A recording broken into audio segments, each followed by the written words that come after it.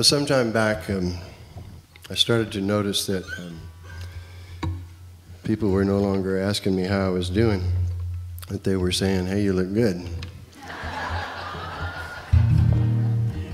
And I just know that inside of every probably older person is a younger person wondering what the hell happened. And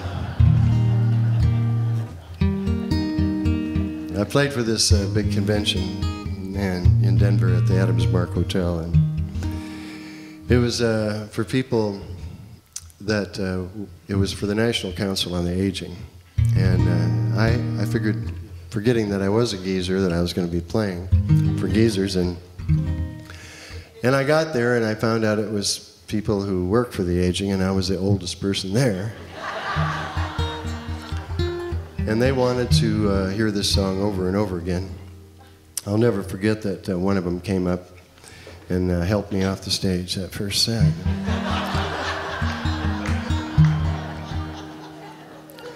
Looking for my wallet and my car keys. Well, they can't have gone too far. As soon as I find my glasses, I'm sure I'll see just where they are. Supposed to meet someone for lunch today. I just can't remember where or who it is that I am meeting, but it's in my organizer somewhere. I think I left it on the counter. Okay, maybe it's out in the car. Last time I remember driving was to that memory enhancement seminar. Now what's that far off distant ringing in that strangely familiar tone? Maybe that's the person I am meeting, calling on my brand new cellular phone. Well, I think I left it under the covers.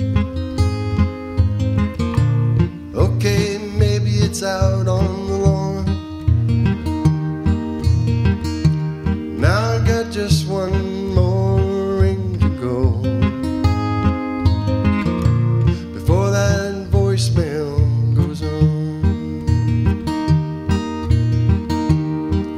Hi, this is Chuck, and your call means a lot to me.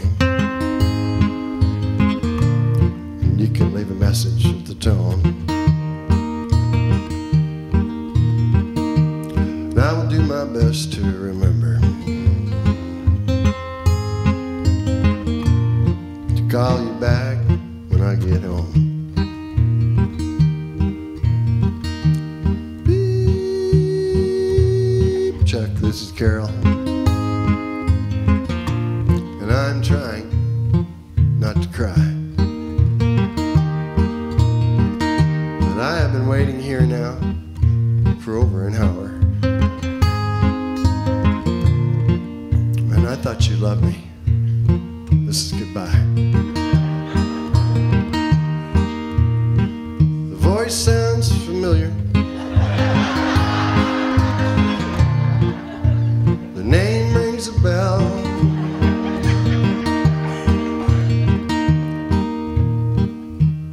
Let's see now, where was I?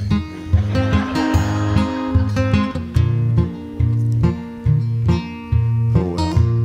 Looking for my wallet and my car keys.